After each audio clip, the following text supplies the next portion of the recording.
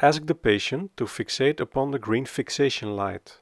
Apart from this active auto-centration done by the patient, you can, as a surgeon, also slightly adjust the centration of the eye using the joystick to move the patient's supporting system.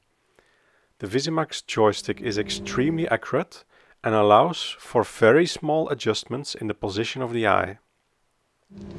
When the contact glass comes into contact with the cornea, you will see the tear meniscus appear.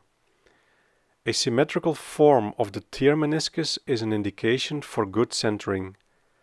As the docking of the eye progresses and a larger portion of the cornea comes into contact with the contact glass, the diameter of the tear meniscus will enlarge. The moment the meniscus is near the edge of the contact glass, it is time to switch on the vacuum suction, allowing the eye to be sucked onto the contact glass.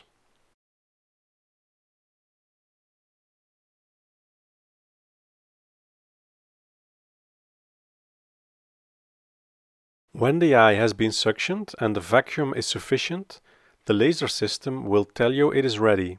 You will hear the word ready, and on the blue LED scale on the vacuum display, at least 4 segments will light up.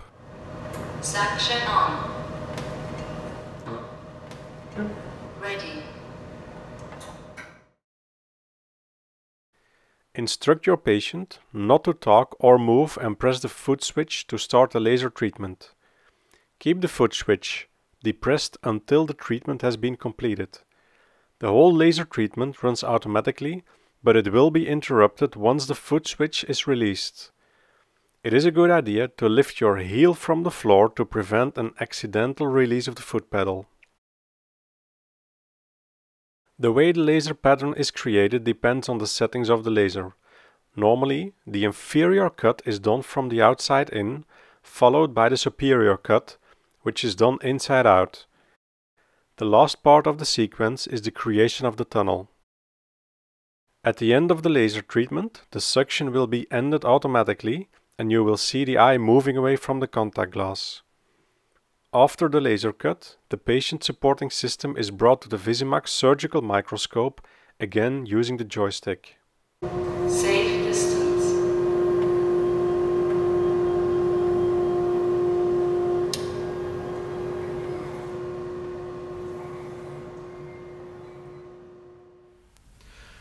Before the surgery, you need to tell your patient that the green fixation light is going to disappear halfway through the laser cut, because once the first cut reaches the center of the treatment, the fixation light will be obscured by the gas bubbles.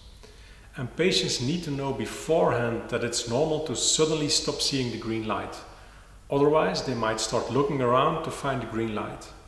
Also, during the surgery, when the laser cut is about to obscure the fixation light, I always tell my patients that the light is going to disappear. A second thing that I have noticed is this. Most patients feel like the fixation light doesn't stay in the exact same spot. They have the feeling that during the procedure the light is slightly moving, and it's a very good idea to tell them beforehand that this is normal.